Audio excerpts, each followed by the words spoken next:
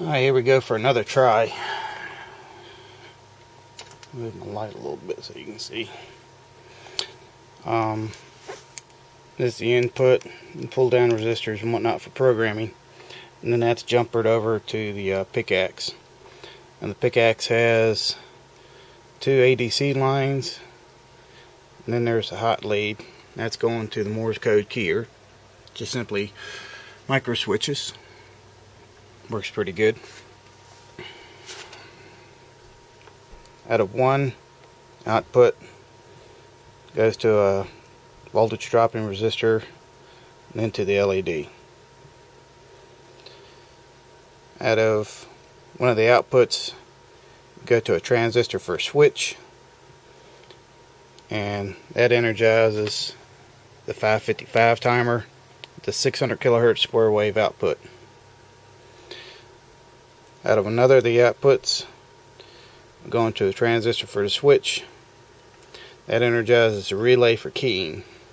This is just a 7805 voltage regulator, and it's going off a 12 volt wall wart. Let me see, you can pull 12 volts off the other side that's not regulated. So we're going to take a look at the keying.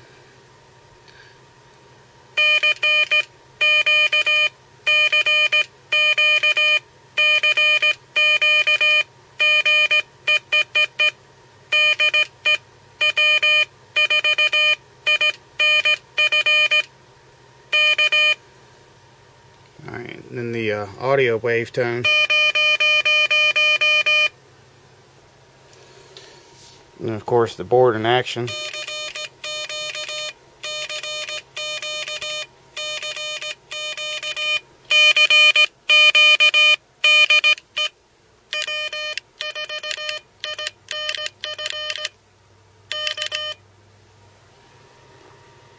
And a resulting code. Now, there's a lot of work left to be done. To the ear, it doesn't sound smooth for some reason. I need to work on the timing and look at that a little bit more. But to the decoder, the timing is good. It's doing a good job on decoding the CW. Let me see. There's a pot here to adjust the tone. Then I'll be adding a 1K resistor to the read ADC on one of these lines, and you'll use that to vary the keying speed. All that's coming later, so hang tight. I'll get it quick as I can.